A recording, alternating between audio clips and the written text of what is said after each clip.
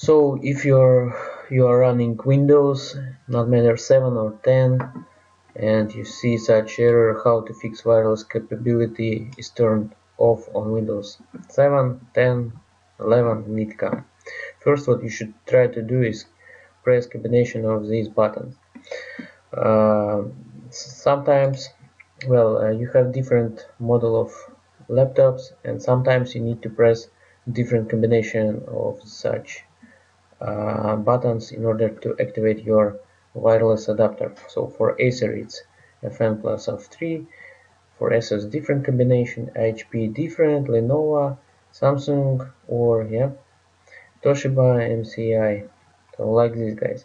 If you do not have such button, sometimes you need to search for button like antenna and switch it on, and it should work again. So this is a very popular mistake when you hit by mistake button and switch off like this your Wi-Fi and not able to work again. So try a combination, and if it's not working for you, let me know in comments, and follow the link on my playlist on YouTube, where I share other videos on how to fix your Wi-Fi with different methods. So guys, I hope this video was helpful.